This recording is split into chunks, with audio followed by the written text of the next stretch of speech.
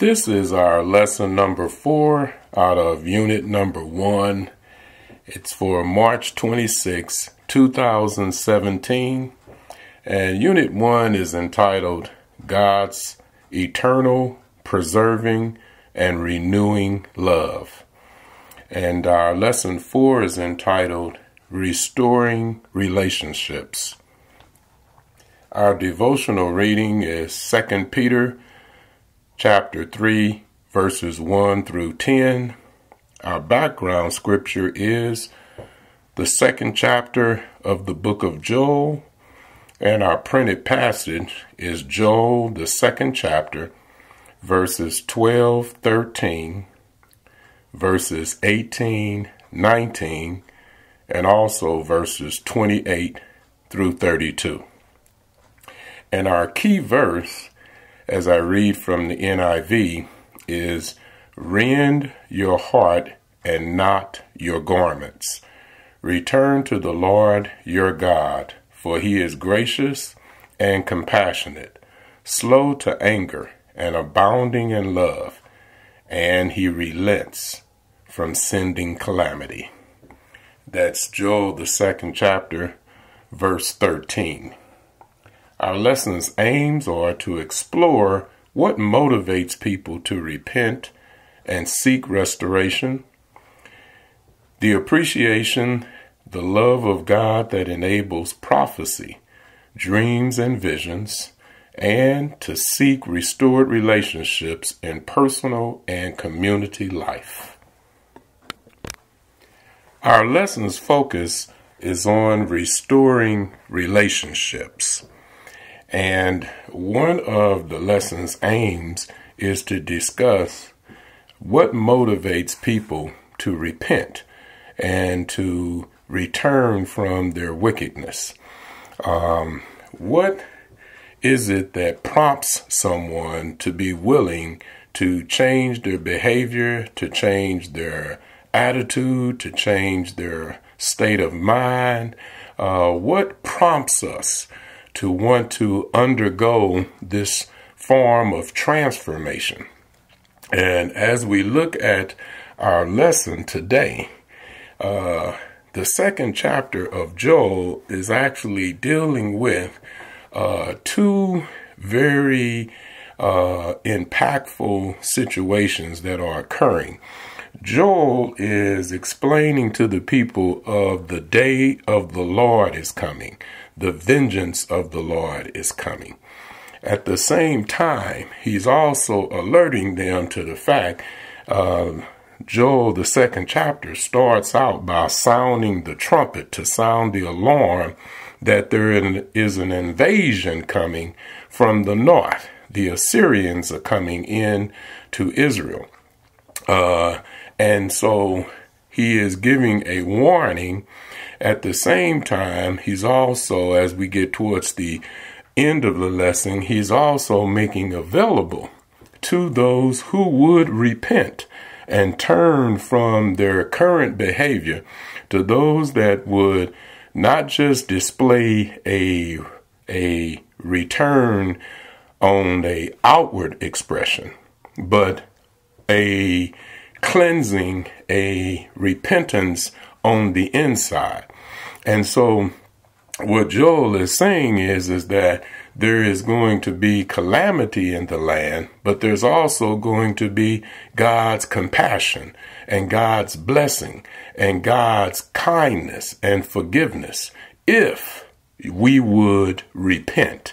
And it is so fitting today because we have a discord in our nation, as it was in the time of Joel's message and prophecy to the people of Israel. But we also, as a nation, have discord, and we have a lot of brokenness within ourselves and within the nation. And what Joel is explaining to the people from the inspired word of God is that we can no longer continue with our behavior. We can no longer continue disallowing the word of God, not showing appreciation for God's kindness and goodness to us. We are going to either have to change our ways or deal with the consequences of our ways. And so as the lesson proceeds, it is for everybody. No one is escaped. All classes of people, all ages of people, both sexes of people. No gender is escaped. No class, the priest, as well as the young children, boys and girls, the elders, as well as the young people, the middle-aged people, those that were nursing babies, those that were preparing for marriage. It even calls for the bridegroom and the bride to come out of their courts to listen to this announcement, because this is going to affect everybody. And the wickedness that was prevalent in that time had come full circle, and the day of the Lord was upon the consequences of the people. Now, with all of the warning and the preparation prior to what was about to take place as the Assyrians were approaching the nation of Israel, Judah in particular. But as this event was about to take place, a forewarning came.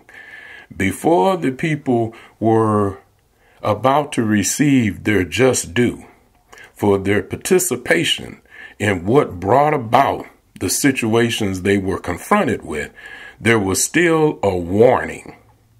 A lot of times we don't give due credence, due recognition, and credit to God that even after we have gone as far as we've chosen in the wrong path, that God still provides a way for us to return back to his good graces. And our focus is on the punishment, the just punishment that we are due. And we begin to question God's kindness, God's goodness, his passion, and his love for us. But we don't give the proper recognition to the fact that he sent warning, and then he gave us an out. He didn't only just send warning, but he also gave us instructions as to how we could amend our ways. So in the 12th verse of the 2nd chapter of Joel, he says, "Even now, declares the Lord, return to me with all your heart, with fasting and weeping and mourning." Now, the King James says rent, but it says, "And rend your heart and not your garment. Return to the Lord your God, for he is gracious and compassionate, slow to anger and abounding in love, and he relents from sending calamity." Now, what are the guidelines as we look at this? Well, the first is to return to God with all your heart. Simply saying that we should not be fake in our approach to God. A lot of times we engage with God as though we're engaging with family members or friends or affiliates or associates or strangers. But God is not a man. Therefore, God knows us. The scripture tells us that he has miraculously, he has wondrously and fearfully made us. He knows our inner parts as well as our outer parts. He knows the condition of our heart. So we can't fool God. But a lot of times we get so caught up into the games that we play that we approach God as though God is like us, that God can be manipulated, that God can be fooled. So the first thing God says is return to me with all your heart. And with fasting, we need to empty out ourselves. In order for us to repent, to really turn from our ways, we need a cleansing. We need to empty ourselves out and remove from ourselves the things that cause us to be weak and tempted and to continue in our ways. And then we need to show forth some remorse. It's not saying that God wants to break us, that God wants us to be torn, that God wants us to bow down and cry out loud and weep and moan and groan and such. But we should show forth some compassion, that we are serious about this change that we're making, that we are sorrowful, that we are sorry for what we've done, the actions and the behavior that we've displayed before God, that we are serious about this. And the seriousness of how we are approaching it should show forth some signs. Now, some may weep from it, and others may become silent to the point where they can't formulate the words that they need to say. But we definitely should show forth some sign. And it should not be that we come bold and proud with arrogance before the Lord, and as though our attitude is, well, here I am. What do you want?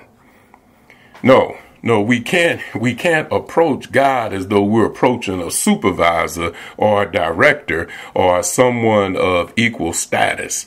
We're talking about the creator of the universe. So it gives us a prerequisite, so to speak. It says, get your heart right. Clean yourself out. Show some passion. Mourn over this. I want you to feel the pain that I have felt as I have had to linger and long suffering and watch you deteriorate and watch you break down from what I've intended for you to be to what you've chosen to become. And then it tells us to rend our heart and not our garment.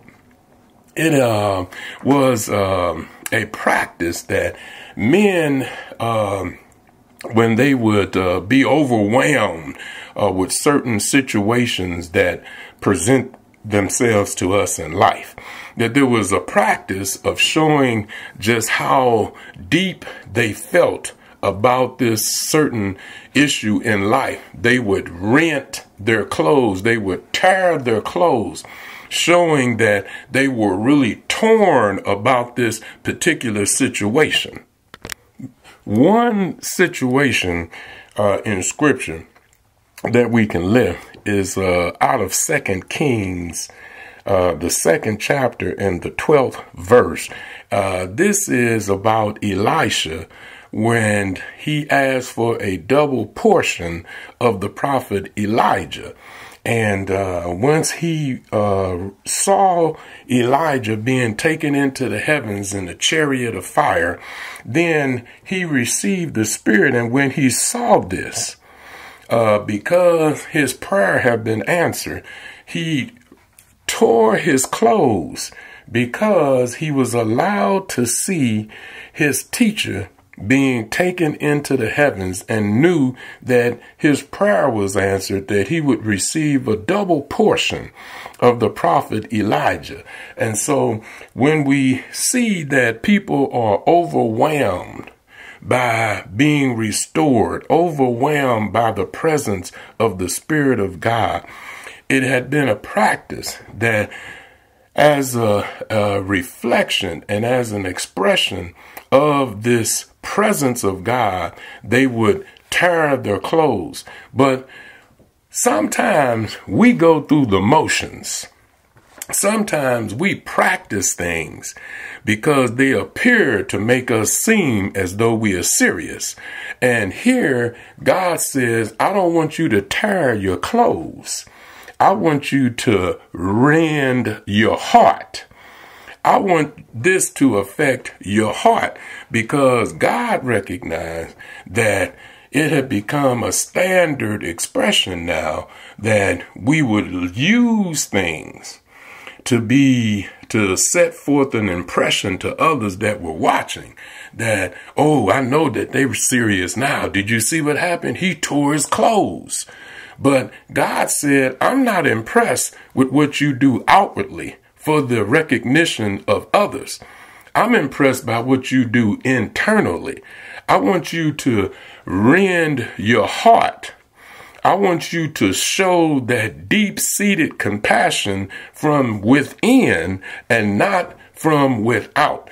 And a lot of times it becomes a standard practice that we go through. And it's very unfortunate, because many times we find ourselves in situations in life and we ask for release. And we ask to be relieved from those situations. And then, instead of sincerely, down on the knees of our heart, instead of sincerely changing, we go through the formalities. We cry and we offer words of I'm sorry, and we go through the acts, we go through the motions. But we know deep down inside, we don't intend to change. And so what Scripture is telling us here is that if we return to the Lord, if we repent, if we change our ways, then the Lord will offer unto us forgiveness and compassion. How do we know that the Lord had compassion? Well, verse 18 and 19 says, Then the Lord was jealous for his hand and took pity on his people. The Lord replied to them, I am sending you grain, new wine, and olive oil, enough to satisfy you fully, and never again will I make you an object of scorn to the nations. When we begin to receive the favor and the grace of God, and our situations change, when we recognize that we once were in total turmoil, but then things begin to subside and the condition changes. When we recognize that we were devastated and we were without, and we didn't know where our ends were going to come together to bring things to some type of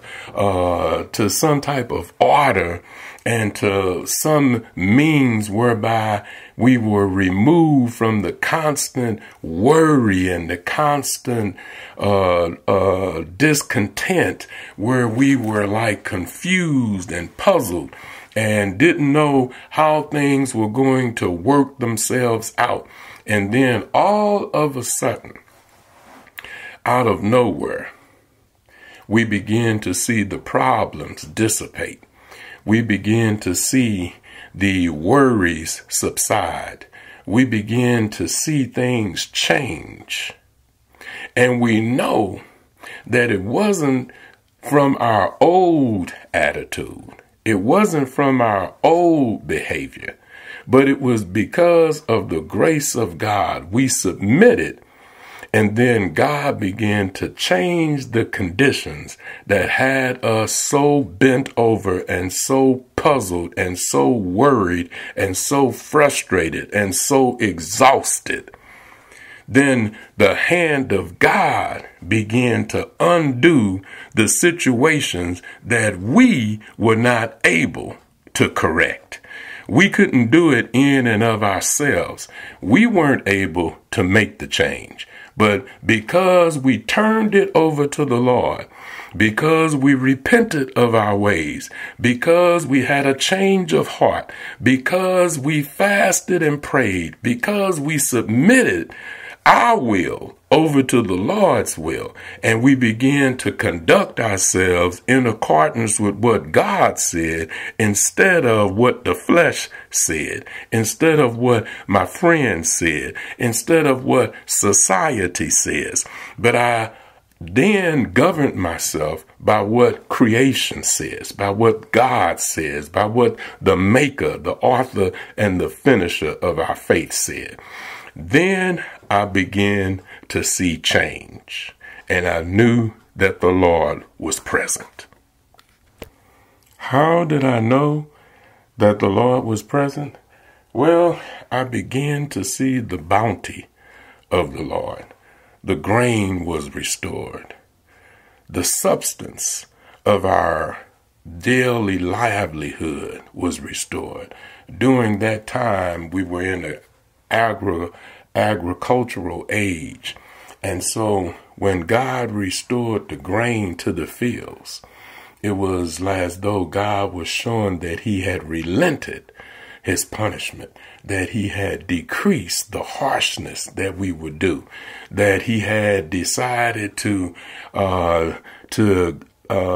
reduce the punishment that was due to us.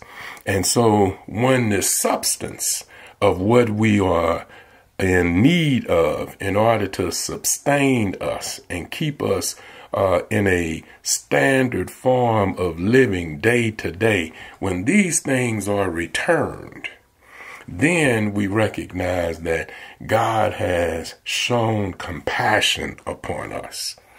Now, our lesson closes out, and it starts in the 28th verse.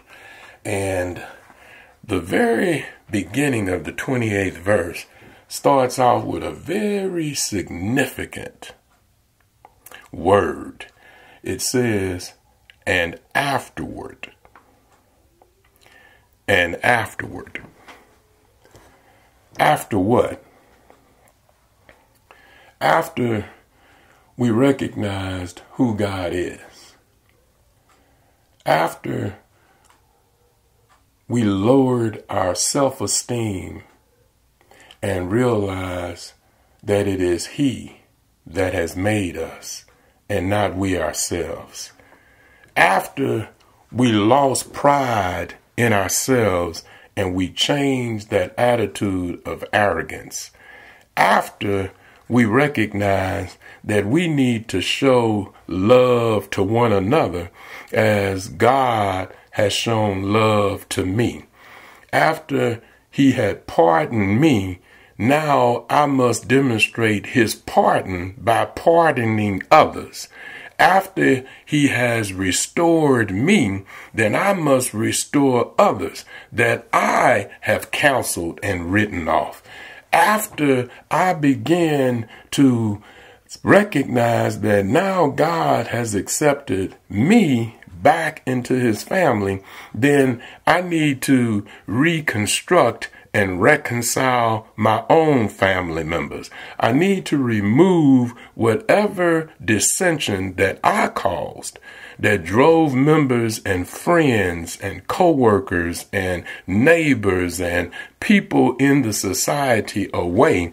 Then I need to demonstrate and show that same love and compassion which was shown to me, and I need to demonstrate that and show it to others. After those things are done, now we get to see the real reward that awaits us, because then the Lord says in the scripture that after these things, then I will pour out my spirit on all people. When we are caught within ourselves, a lot of times our expression of love is not for everybody. It's not for all people. But God says that when I see you demonstrate who I am in your life, after I see you've repented of your old ways, then I will pour out my spirit on all people. I will have it being expressed through your sons and your daughters. They will begin to prophesy. They will begin to speak of things that have yet to come. But you will know that it is from me when you begin to see the things that they say come to pass. Even your old men, your elders will dream dreams again. Your young men will see visions. They will have foresight. They will have insight. They will be able to speak words of wisdom. They will astonish people by what? Not by their own flesh, not by what we ourselves contain, but because the Spirit of God has been poured out on us. And now we're not just expressing ourselves, but we're expressing the Spirit of God being ministered to us and then being expressed through us. And when we see these things, it will be because His Spirit is present with us. And even on my servants, both men and women, I will pour out my spirit on both genders, male and female, in those days. And I will show wonders in the heavens and on the earth, blood and fire and billows of smoke. The sun will be turned to darkness and the moon to blood before the coming of the great and dreadful day of the Lord. Now, sometimes when we listen to the wording of Scripture, it paints a very colorful cloud, and the translators have used certain translations and wording that has been denoted as a demonic present, as the doom and gloom. But everything that God does is for a purpose.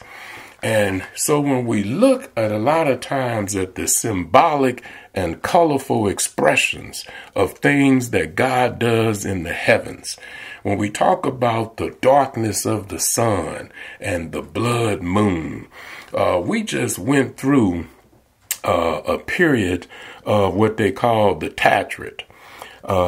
And it is a sequential order of what Scripture refers to as blood moons.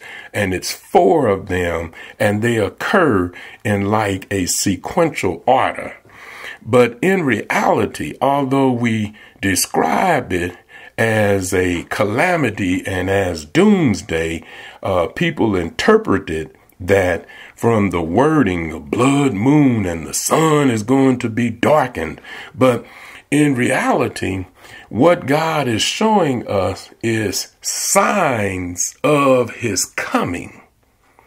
And these terms of darkened sun and blood moons are referred to in astronomy as these are lunar eclipses and solar eclipses.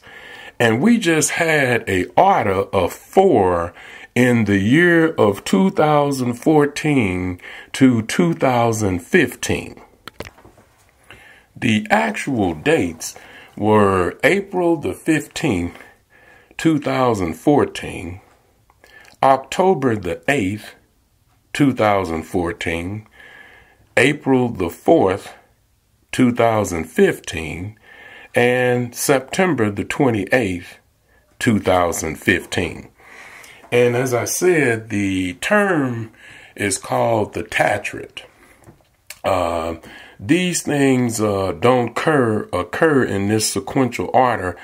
Sometimes there's a period of about 250 to 325 years in between the occurrence of them on those actual dates where there are 4 in a row. And so, but what we should focus our attention on now, there have been many talk shows and books and DVDs that have been produced and sold, and they were talking about the world is coming to an end, and this is the end of the world as we know it, and so forth and so on. But what we need to really focus on is what Scripture says. And what the Scripture told us is, I will show wonders in the heavens and on earth. Now, at the beginning of the chapter of Joel, he had them to blow the trumpets and sound the alarm. This was done on earth by us. But God says, when I come, I'm going to use my creation to make the announcement. I'm not going to leave this up to man to go to the top of the mountaintop and blow the alarm and sound that the coming of the Lord is at hand. But I'm going to use my own creation to announce my coming. But what our focus should be on is that in verse 32, it says, and everyone who calls on the name of the Lord will be saved. On Mount Zion and in Jerusalem, there will be deliverance. And the Lord has said, among the survivors whom the Lord calls. Is the Lord calling you? Then what we have to do is prepare ourselves and be receptive to the call of the Lord, because the heavens have already declared his glory. We have already seen the blood moons, and we've already seen the solar eclipses, the darkening of the sun. So God is telling us something in his own creation.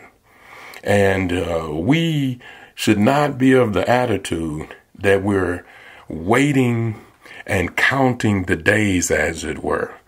How many more months do I have to do my own thing?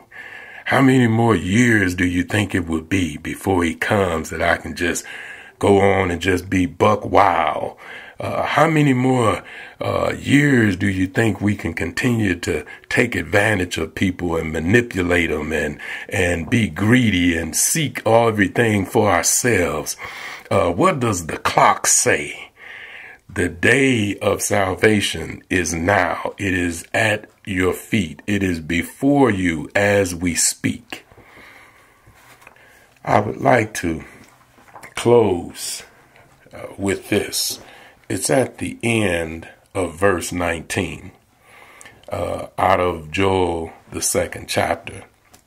And it says, the Lord will answer and say to his people, behold, I will send you grain and new wine and oil, and you will be satisfied by them. I will no longer make you a reproach among the nations. I will satisfy your needs. I will provide all of your needs. And I will no longer make you a disgrace among the nations. You will no longer be discredited. You will no longer be a disappointment. But if you will turn from your present sins, if you will turn from the crooked roads and the detours that we've taken, then the Lord is faithful and true, and he will fulfill his promises. We hope that, as always, there has been something we've shared with you that will shine some light into your life and that will help equip and strengthen you to be the lights that God is calling for us to be in this day and in this time. God's blessings be upon you as always, is our prayer.